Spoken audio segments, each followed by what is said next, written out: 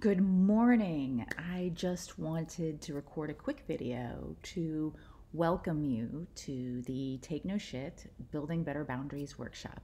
So, over the weekend, somebody commented on one of my older writings, and it reminded me why I do this. It reminded me why I feel boundaries are so critically important and why I am so glad that you are here with me to take this journey. So, why do people do what they do?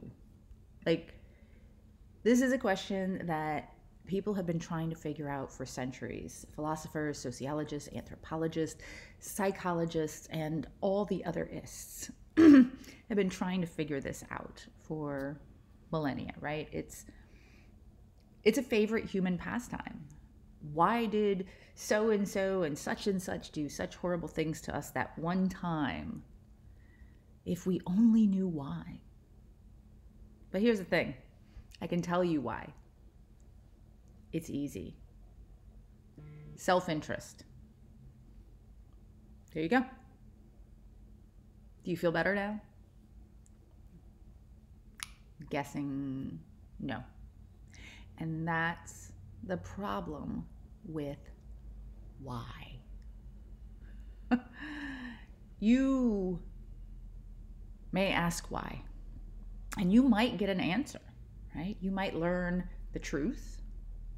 You might learn a lie. You might figure something out for yourself.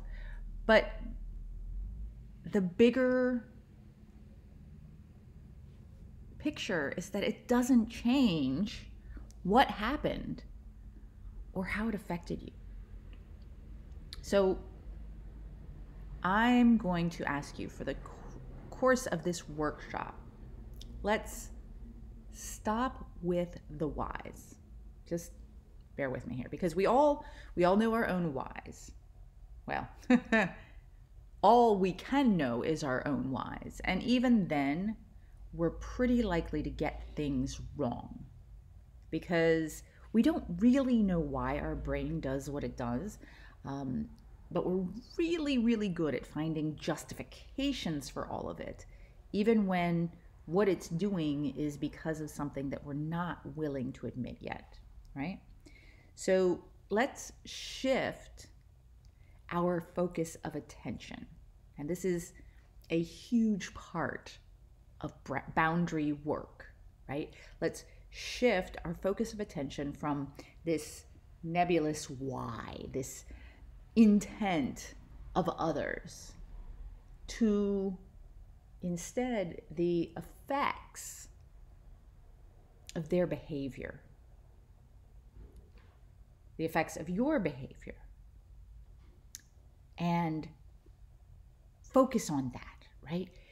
Because if someone hurts you over and over and over again in a friendship or a relationship, does it matter that they mean well? If it's hurting you, if it's tearing you apart, there's definitely satisfaction in knowing they didn't intend to hurt you, right? But if you ask them to stop and they don't, that isn't really any comfort, is it? You're still damaged, and they're still continuing their behaviors. And honestly, when it comes right down to it, how well can they mean if they refuse to hear you or stop the actions that are harming you? Really? And worse when you make up the whys, right?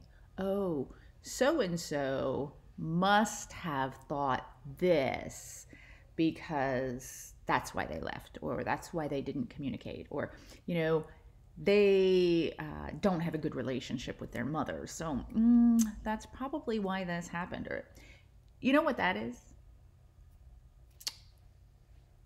That's mental masturbation.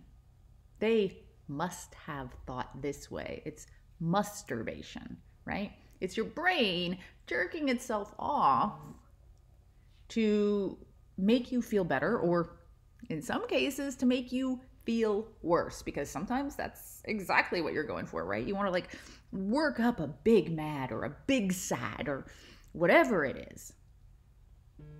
But it's just your brain doing a little of the old mental DJ, right? To reinforce your current belief system, whatever that is. It could be, I'm no good. No one would want me, right? Or men are assholes, or women are bitches, or people are dickwads, or whatever it is, right? Or I'm just broken, right? Or I deserve whatever they did, insert, heinous, abusive thing. Or here's another one. They know I'm too good for them. That's why they sabotaged everything. Yeah. The thing is, we can masturbate. We can figure out whys, justify anything. And it's not going to do us one lick of good if we don't actually stop the bad stuff from happening, increase the good stuff in our lives, and become happier, more well-adjusted people. And that's where boundaries come in. Because when we set our boundaries, when we determine not only what we don't want in our lives, but what boundaries are we going to put around the things that we do want in order to protect those things, right? Then we know what we need, not just to survive, but to thrive in our relationships. And anything that is not those things, it doesn't matter why, right?